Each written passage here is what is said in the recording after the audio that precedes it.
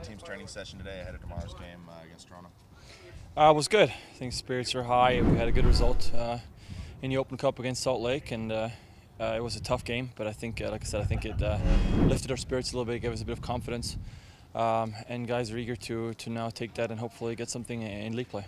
This is an opponent in a place you're pretty familiar with. What are kind of the emotions surrounding this game, coming back and playing your former team? Yeah, excited to be back here. It's been a long time actually. So my first time back in about 3 years. So it's nice. Some fond memories. It's always been a good city to me, a good club. So the stadium. We drove by the stadium. I can't really recognize the stadium anymore. There's been so many changes to that. But really excited for tomorrow. And like I said, hopefully we can get something out of the game. Team's changed a lot since you've been there. But what kind of insight maybe that you have from your time there that can help out tomorrow?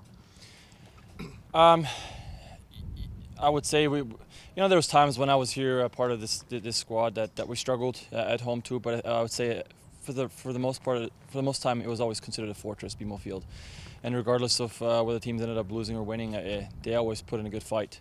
And I think they have great support as well. Their fan base is terrific.